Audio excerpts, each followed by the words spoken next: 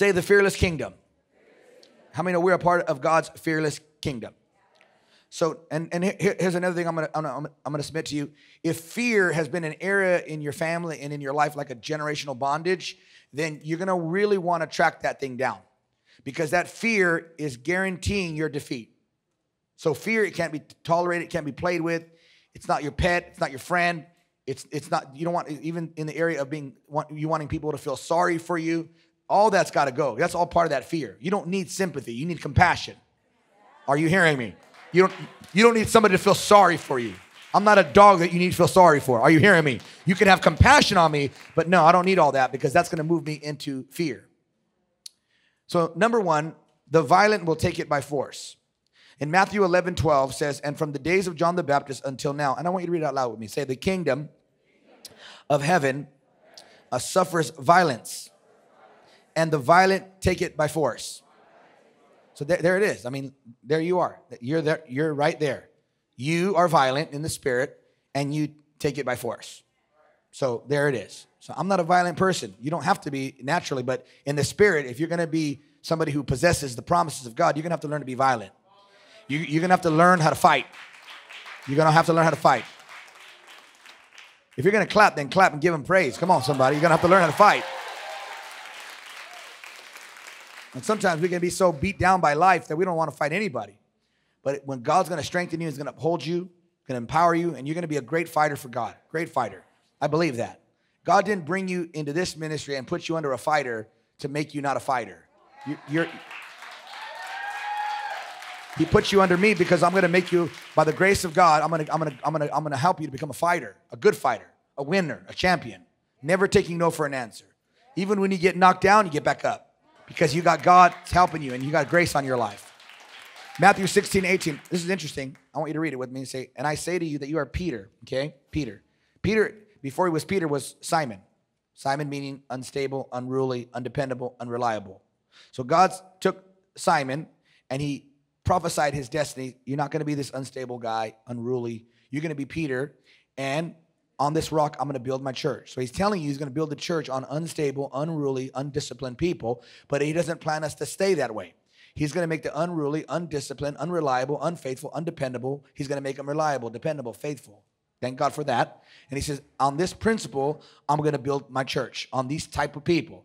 So no matter how they come in, all broken, they don't listen to parents, they don't listen to authority, they don't listen to anybody. They rebellious, they're unfaithful. I'll be there right now, and they come an hour later. Come on. Or they never show at all. I'm going to use these people, and I'm going to build my church on these type of people. Isn't that interesting? Nobody would do that, but God does that because He's confident in His power and in His ability to change us. Don't be intimidated because you're not changing. You are changing. You may not know it, but you are. For the Bible said, he that began a good work in you is faithful. How do you know you're changing? Well, you're in church on a Sunday morning. That's a change. Come on. All right, let me keep going. And then he says, I'm going to build my church. And this is an interesting statement. And the gates of hell will not prevail against it. So God's like, I'm going to build my church. Location, real estate. Location. Okay, where's the location, Lord? Prime real estate. Come on, show me where it's at. Prime real estate. Hold on. Let me look up. Let me call the angel Gabriel. Gabriel, show me the prime real estate where we're going to build our next church. I found it, Lord. Where is it? Right here. Good spot. Yes, where is it? It's right on the gates of hell. Prime real estate. Because hell always takes the prime real estate.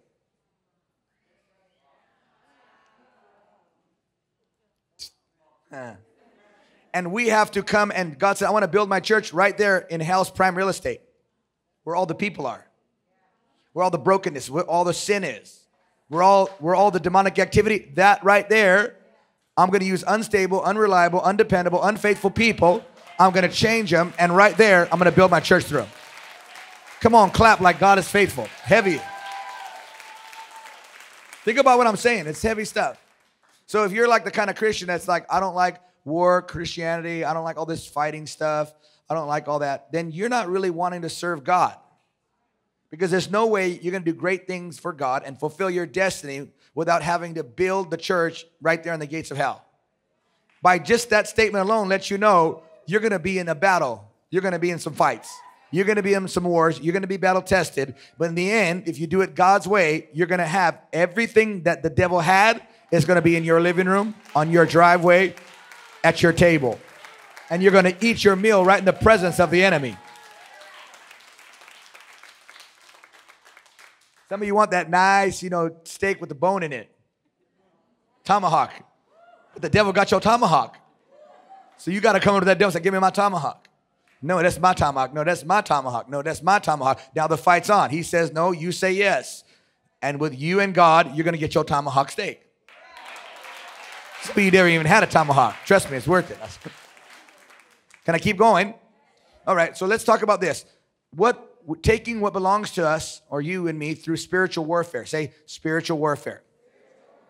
Somebody say spiritual warfare. All right, Ephesians 6. Paul's breaking it down 12 through 13, 16, and 17. I recommend you read all of Ephesians 6, 12, and really Ephesians 6. It's amazing on warfare, but there's some powerful principles we're going to talk about today. Paul says, finally, my brethren, be strong in the Lord and in the power of his might. So that's the first principle there. Somebody say the power of God.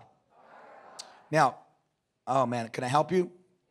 Do you want to be a winner in life? Wave at me if you want to be a winner. All right. I'm going to give you my secret, okay? I'm not even going to charge you for this. Somebody gave me $100 earlier, so that's going to be for this little secret, all right? I'll give you credit for all you. Can I give you a secret? You don't want this secret. Come on, I'm trying to help you here. I'm serious. I'm going to drop a word. It's going to be simple, but the things of God are simple, but yet profound. If you want to be a very successful person, and you want to win with God and in God, you got to be somebody who loves, honors, respects the power of God. See that? When not everybody gets the power of God. Not every Christian gets the power of God. Do you remember this story where there's this woman and she's sick for 12 years? And she was a wealthy woman, but because of the sickness, she spent all her money on the doctors, which we love doctors, but in this case, it didn't work out for her. It was an incurable sickness. She was bleeding. And she was dying, and she lost her marriage, her children, her family, her finance, her health, her dignity. But the Bible says that when Jesus was walking by, she reached out and she took from him, remember this? Power. And when the power went from Jesus into her, it healed her. And then Jesus turned around and said, now go and you have shalom, meaning go and take back everything the enemy stole. But the miracle in her life was the power of God. This is right here, like, this is the X factor. This is the man coming off the bench. This is like the sixth man of the year. This is like LeBron James coming off the bench. Don't hate, celebrate. Lakers, let's go. If you can't celebrate my victory, come on, somebody. So, but it's like the power of God is a game changer. Like I love the power of God. And from the moment I got saved, that's what changed me. My mom invites me. She's here, my beautiful mom. She looks younger every time I see her. It's weird. It's the power of God. It's that anointing oil, Mom. See? But she says, Jason, want to go to the concert? And I'm like, nah, but they raided our house last week or 2 weeks ago, and you're mad at me, so I got to make it up to you. So yeah, I'll go to your concert, Ma. And she doesn't say Christian, because right there I'm like, what? And then I'm like, lights. Is there lights? Because acid, lights, I like that stuff. She's like, a lot of lights. She knew too. She's like, yeah, a lot of lights. I'm like, all right. I took my acid. I go to the concert. Yeah. Wow, man, it's awesome, Ma. I'll tweet that. And then I get hit. Boom, boom, boom. I get smashed on. And then all of a sudden something weird happens. I sober up. Acid's gone. It's kind of freaky. That ain't ever happened to me. I look at my mom like, voodoo. What's happening? And she's just playing it off. The power is moving. And then something weird happens. A tear, which I never cried. One, and then a lot of tears, and then like that. And then I brought this crazy girl with me. She was high too. And then I'm like, oh no, she's going to see me crying. And I'm crying. And I couldn't help it. It just kept coming. And I felt it. And it was like I could breathe for the first time in my life. Go, oh. And then I ran to the front. Because I realized the power is coming from that dude up there. That dude got the power. And at least I was that smart to go, that guy has, I ran to the front before they even made the salvation call. Because I realized it's coming off that guy.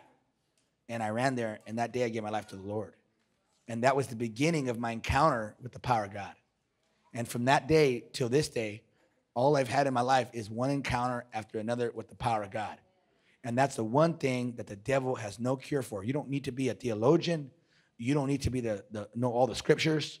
You're going to learn that one day. But in the meantime, the power of God's like your safety net.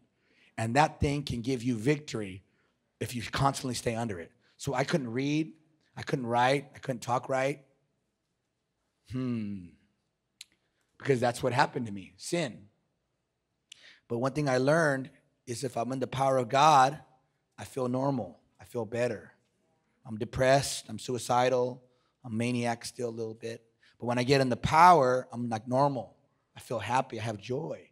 So I put two and two together. The more I'm with the power, the less I'm like that. Right? That's why, like, we're having church, and we're like dancing all crazy. It's like, why are you doing that? Because I know when praises go up, power comes down.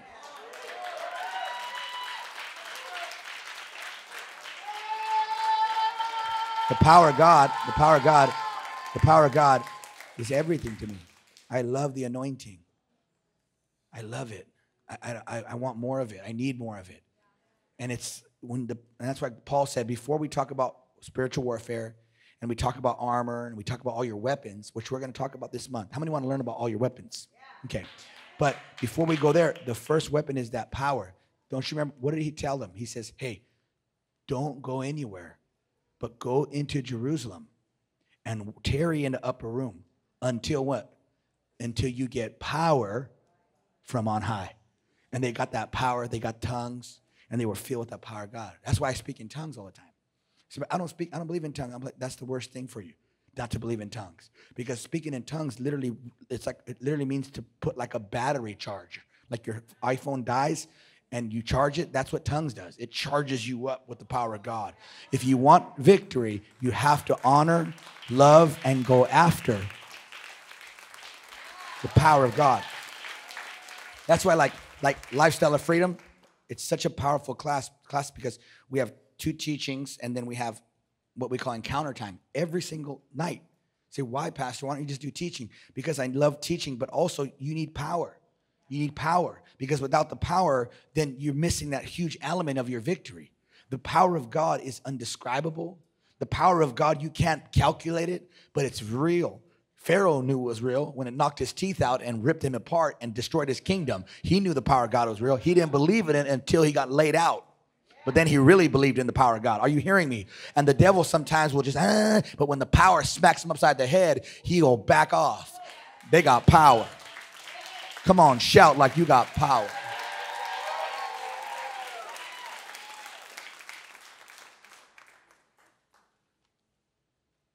The power of God's real. And I pray that we move in more of that. Somebody say power. Can I keep going further or no? I got 5 minutes. How many will give me 5 minutes?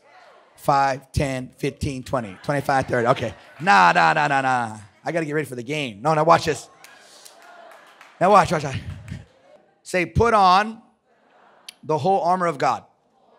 Not a little piece of it, the whole thing. Say the whole thing. Okay, so if you have the armor of God on, look at, say, you will be able to stand against the wiles, the schemes, and the strategies of the devil. See, the devil's smarter than us. He's been around way longer than us, right? But God says, when you put my armor on, it doesn't matter how smart he is. It doesn't matter how long he's been around. It doesn't matter all his little schemes and his tricks and every trick in his bag. None of it will work when you put my armor on. When you put my armor on, you're guaranteed, like Charles Barkley, guaranteed victory in every single fight with the enemy. I guarantee it, God says. How many want a guarantee victory? That rhymes, huh? Guarantee victory. Tell your neighbor that. Guarantee victory if you wear God's armor. And then verse 12 says, for we do not wrestle, this is heavy, against flesh and blood. I could preach that right there.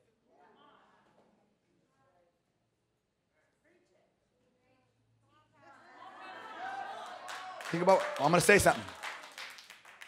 If you want to lose to the devil, start thinking people are your enemy. That's the first thing God taught me when I got saved. He said, Jason, all your life people have told you you're a victim. When you were 7 years old, your dad left you. You're a victim. Chip on my shoulder. Then my stepdad raised me all my life. I feel like Nacho Libre. All of my life.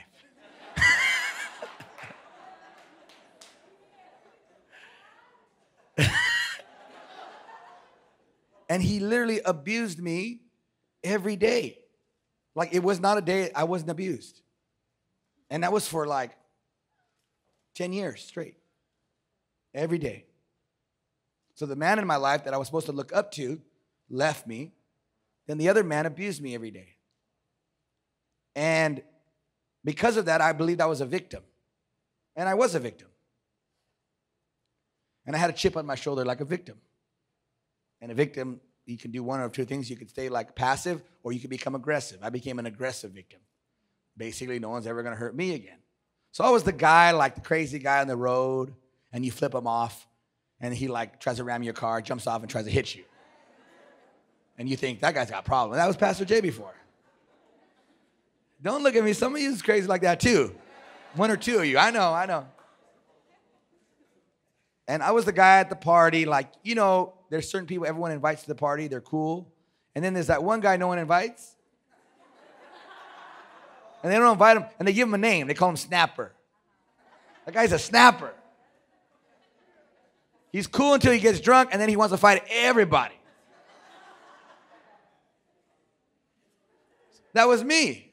You know when you, like some people, you start serving God, you go into church, and your friends want to take you to the backslided club or whatever. They come to try to, that never happened to me.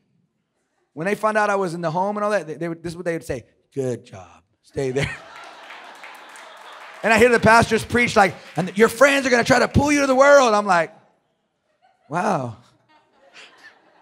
I think one time one of my friends came, he go like that, he go, good job. You stayed with kid, good job. Because I had that victim attitude, punch you in the face attitude. That was kind of what I hung my hat on.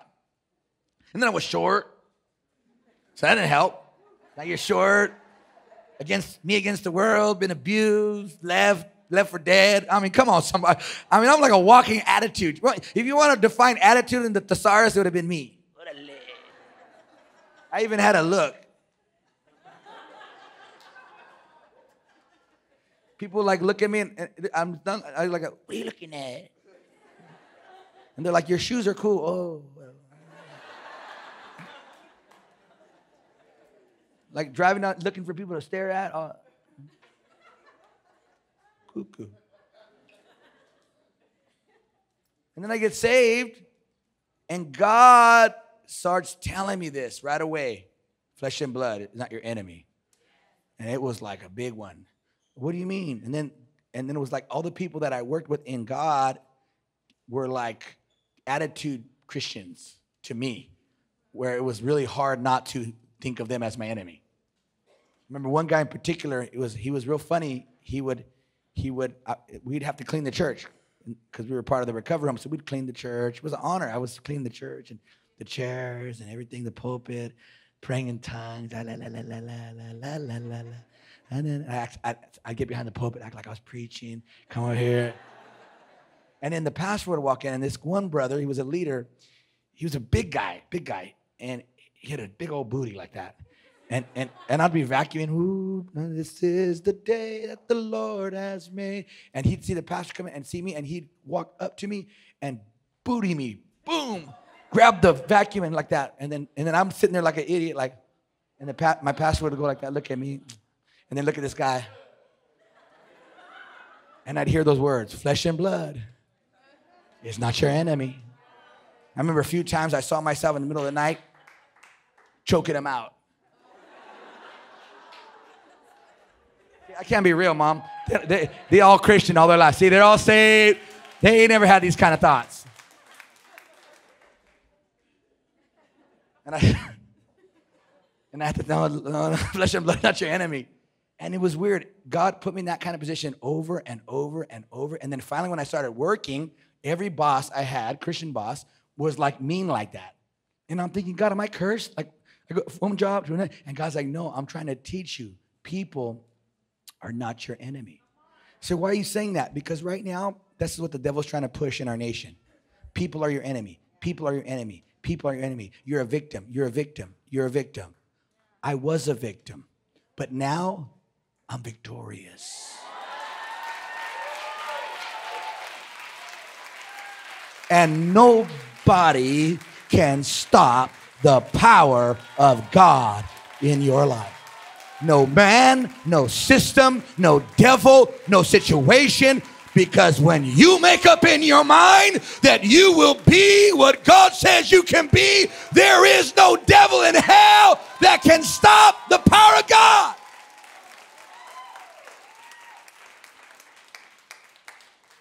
Don't let nobody call you a victim anymore. We all can be victims, right? Think about it. I could sit there today and, Dad left me, 46-year-old. I wouldn't have kids, wouldn't have my family, none of you would be here. But I decided, and I had to fight my way through it. Going to college, and the devil said, you're stupid, you don't belong here, you're an idiot. No, I'm not. No, I'm not. I'm what God said I am. Fight my way through it. Learning, flesh and blood is not my enemy. I don't fight people, I fight demons. And this is another thing. Come on, and I gotta close, it's late.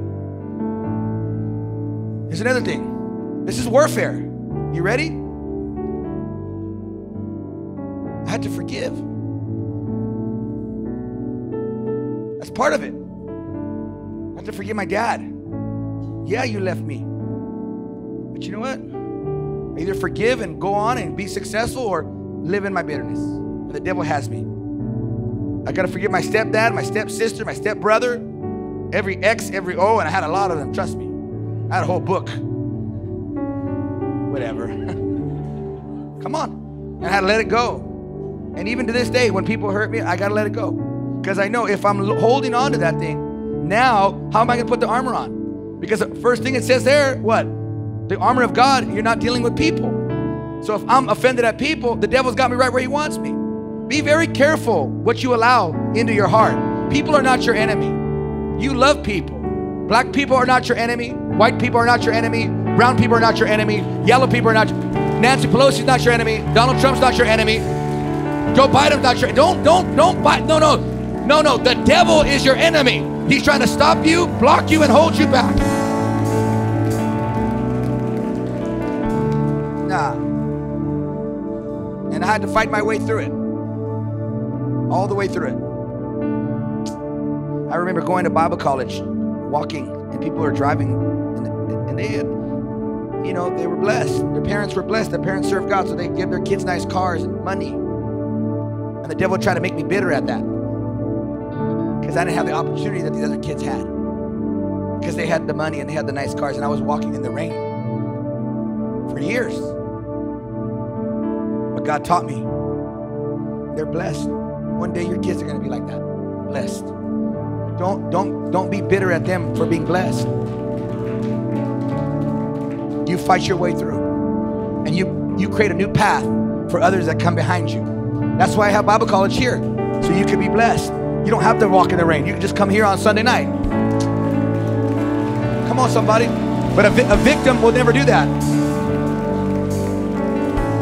Now we're going to start a school, a full school, Christian school here in the other campus.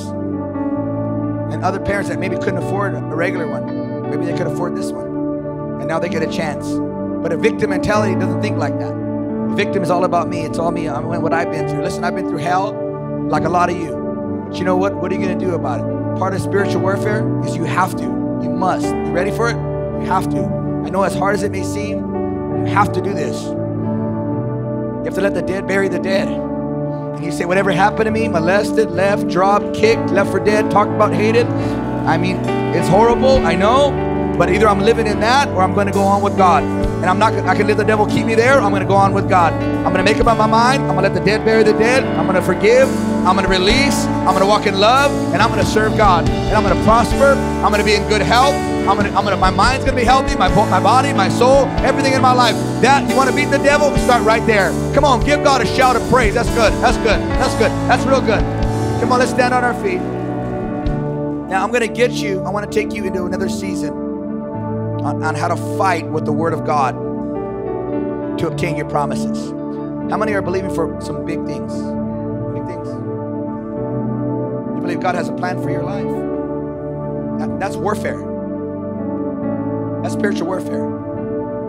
The devil will tell me God don't have nothing for your life. I feel the presence of God. And I want you to know God has a plan. And I felt the Holy Spirit say, I got to say this right. Some of you here, you're in a relationship and the person verbally beats you. Not just physically, which is horrible, but with their word, they put you down to control, manipulate you. And they beat you, and you really believe that you're that way. You're ugly, no one wants you, and it's in your mind.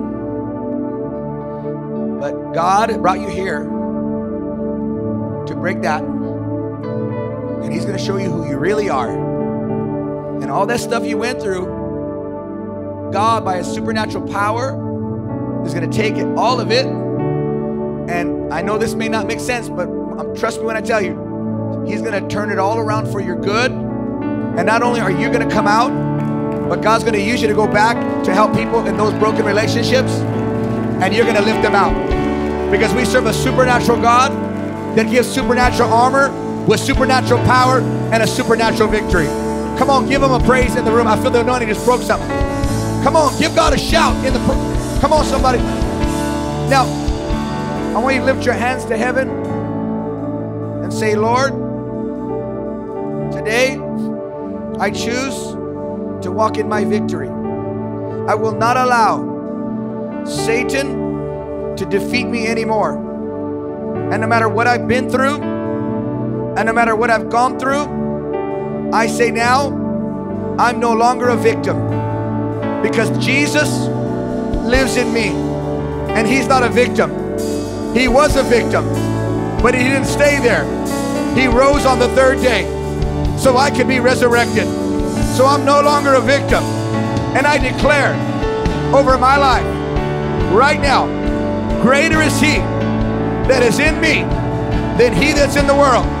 And I declare, no weapon formed against me will prosper or succeed. For I am God's child, I have victory, I have armor, and I win in every area of my life. And lift your hands and say, now I worship my God. Now I bless my God, because I am what God said I am. I will have what God said I could have. I will do what God said I could do. I will be what God said I'll be. In Jesus' mighty name. Somebody worship God one more time.